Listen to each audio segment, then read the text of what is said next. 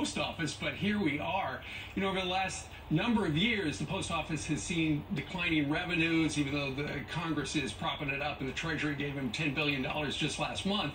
But nonetheless, they sent out a note over the last couple of weeks that warned they could not promise to deliver all the ballots in time to be counted, because in certain states, you are allowed to request a ballot just a couple of days before the election. And so they're going, we don't know that we're going to be able to count all this stuff. And now here we are, where the Democrats are saying that Trump is trying to sabotage the post office for a variety of reasons.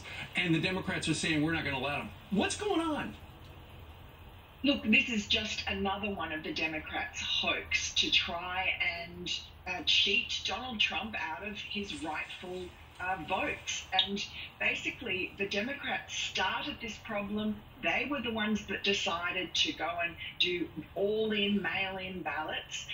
Now you can tell that they're not all that confident about winning, because what they're doing is they're trying to set up an alibi for if they lose, they will be able to say that Donald Trump didn't win legitimately, so they can restart that resistance of the last 4 years only on steroids. It is really despicable, and I just wonder, since they've been promoting so-called peaceful protests, aka riots, if people can get out and protest outside the Postmaster General's house, then surely they can go and lodge their ballots in person.